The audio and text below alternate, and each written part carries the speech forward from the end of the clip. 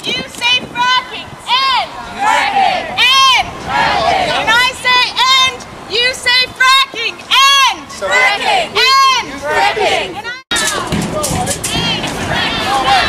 Right, I represent the Mana Party, so anybody taking photos, remember that.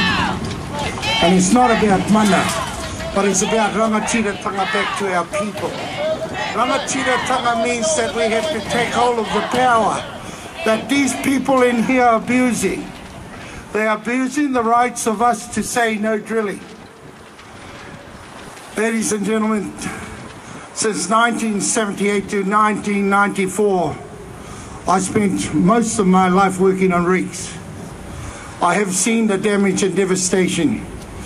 I am not here to contradict why I was there, but the point is that I had a job to do, and before I realized it, a lot of my friends actually died right before me. Died on these rigs due to the mismanagement, due to the greed of the dollar, but more than anything else, the pollution we have seen going into the water is devastating. Now, a lot of people are standing up and talking about no fracking, no drilling, because fracking is poisonous to our land, it's poisonous to the sea.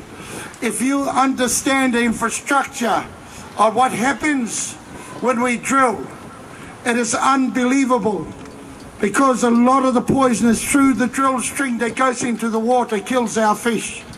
Now, little spillage like what's happened in the backyard of Tauranga is so devastating that people have woken up.